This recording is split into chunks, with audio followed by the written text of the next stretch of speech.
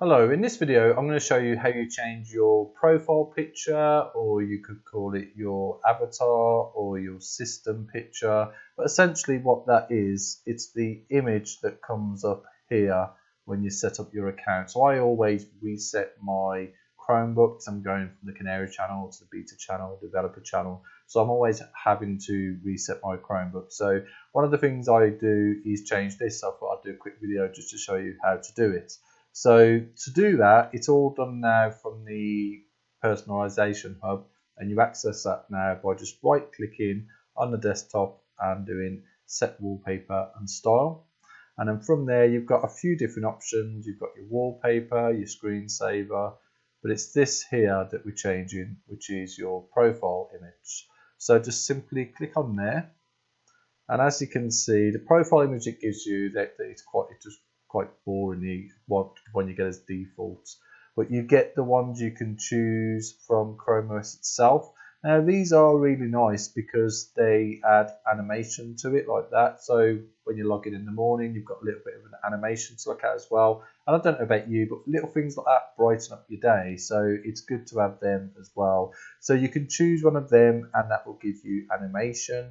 If you're not too fussed about the animation, you want your own, you can do that as well. You could just take a picture of yourself. So if you just do take photo like that, and then just take a picture of yourself, and you could use that as your profile like that, as you can see there.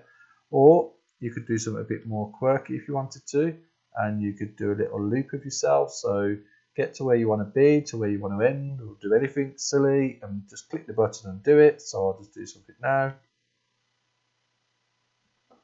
And there we go. So you've got that, which is quite nice as well. So that's quite a nice way to do it as well, to personalize your profile image. Or if you want to, you can add your own. And this is what I wanted to do for this particular profile. So I've got a couple of profiles for Chrome Computing. And they're both registered on this account, so I needed something to slightly differentiate the one, because I want them both to have the Chrome Computing logo here.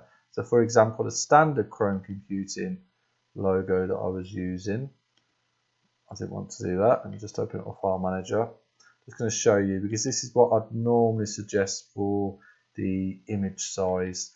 So this is the image I've done, and if you just open it up in your image, just double click on it to open it up in your Chromebook, and if you click on this one here, rescale, it will show you what pixels have been used, and I would recommend to use about 512 by 512 pixels.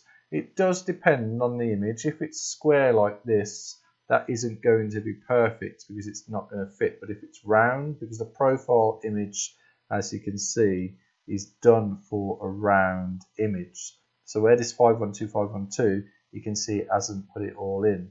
So to fix that, I still used a 512, 512 image, but I just made the square logo smaller so then it fits in. And also just to differentiate, I'll put a little blue background. So that's the only difference from that profile for me to another profile which has got a clear background, because that's important when you're logging in the morning. I don't really take, certainly for me, I've got a few logins and they're all obviously called Dan for my name. The only way I can tell the difference between one to the other, unless when I click the drop down box each time, is the profile image. So that's why I've used a slightly different profile image. But this profile image is the one I'm going to be using on this one here. So it's just simply click on there. And because I've shrunk it down, but still kept the 512, as you can see, it fits in there. So that's fitted in, so that's all fine. So I hope you liked this video. If you did, I am going to try and do a lot more videos this year, which are a lot more short and to the point. Obviously, some videos I do need to take a lot more detail into them, but I appreciate sometimes videos can go on for further than they need to. So I'm going to try and do a lot of videos this year, which are just very quick, helpful tips on how to change something on your Chromebook. So I hope you liked this video. If you did, please like below and subscribe to the channel for future videos. And thanks for watching.